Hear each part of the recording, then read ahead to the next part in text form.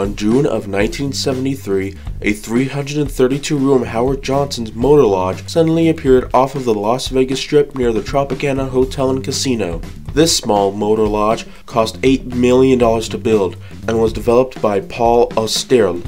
Just a year later, the property was able to have its own gaming license, and a total of 150 slot machines were added. However, in September of 1974, Austerle had declared bankruptcy, mainly due to him not being able to pay the hotel and casino's debts.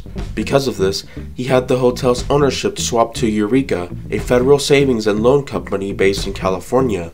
In 1975, Eureka decided to sell the Howard Johnsons to a former owner of the Riviera, Bernard Nemerov, for $10 million. Now owning it, he decided to rename the hotel and casino to the Paradise Hotel, reopening it in 1976. And this, just this, was the start of a period where the property would later hold a total of 9 names over the years. In June of 1976, the Paradise was credit scammed by a whopping 54 mobsters who were associated with the Philadelphia crime family.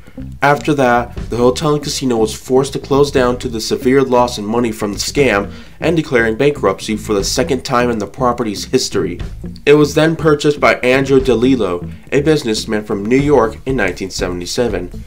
There, he renamed it to the 20th Century, renovating it away from the Howard Johnson ambience that it had ever since it opened. He then sold it to Herb Pastor, who was previously known for owning the Coin Castle and Golden Goose casinos in Fremont Street, then naming it to the Treasury Hotel, in which another renovation took place, replacing the sign and adding in a bunch of these showgirl statues all over the parking lot. Another purchase took place in 1982, which was from Gary Philbin, a former football player with $20 million. The casino sadly closed after that, due to Philbin not being able to own a gaming license, and by the end of the year, he had almost forced the hotel to declare bankruptcy for the 3rd time. In 1985, the DeLillo family was able to buy the Treasury again, and this time he had named it to the Pacifica.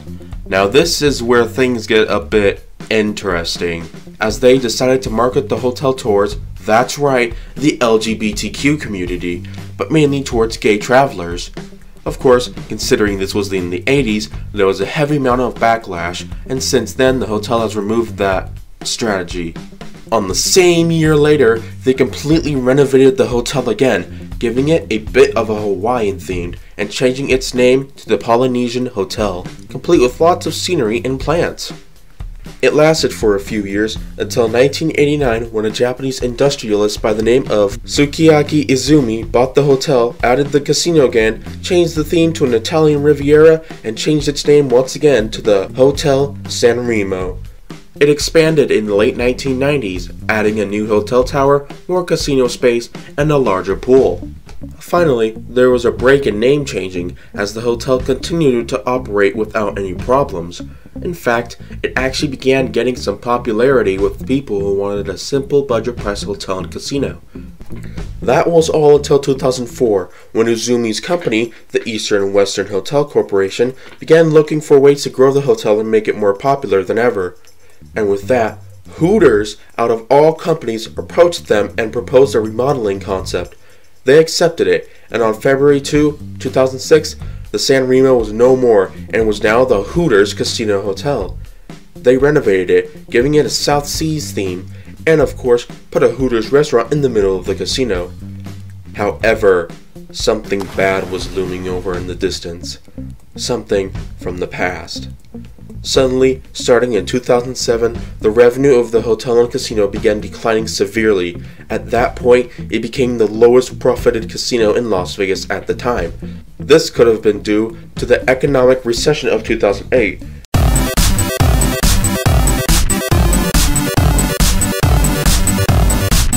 It would eventually go back up in revenue, but it took a long time. It was later sold to Trinity Hotel investors in 2015, and things were finally back on track. Finally, in August of 2019, a rising hotel chain named OYO Rooms, meaning on your own, had decided to buy out the Hooters Casino Resort for $135 million.